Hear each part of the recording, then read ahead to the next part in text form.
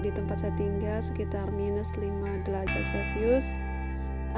Bagi saya sangat dingin sekali, ya sempat sedih dan ya tidak mau jalan-jalan keluar, tapi walau bagaimanapun kita harus menghirup udara segar keluar.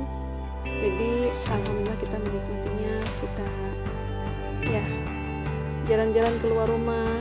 Kebetulan tadi siang ada kepentingan untuk ke tempat kerja saya mengambil sebuah surat.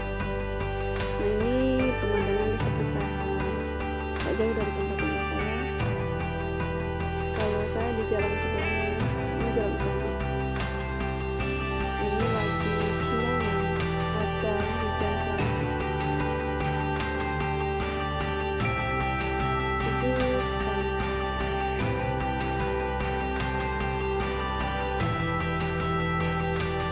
Jadi saat hujan salju seperti ini, kita yang ada di sekitar, misalnya ini ada di depan rumah kita, wajib dibersihkan oleh kita.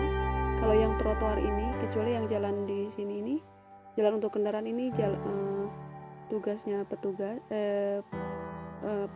ya, tugasnya petugas untuk membersihkan salju ini. Tetapi kalau yang di trotoar ini kewajiban kita untuk membersihkannya. Setelah dibersihkan saljunya, kita juga taburi dengan garam kasar, garam untuk agar si es-esnya itu cepat mencair, jadi tidak ada orang yang terpeleset. Jadi di sini ini kalau misal kita tidak membersihkan jalan trotoar, misalnya licin karena salju, dan misalnya ada orang yang terpeleset di dekat rumah kita ini, pas di depan itu, maka itu akan menjadi tanggung jawab pemilik.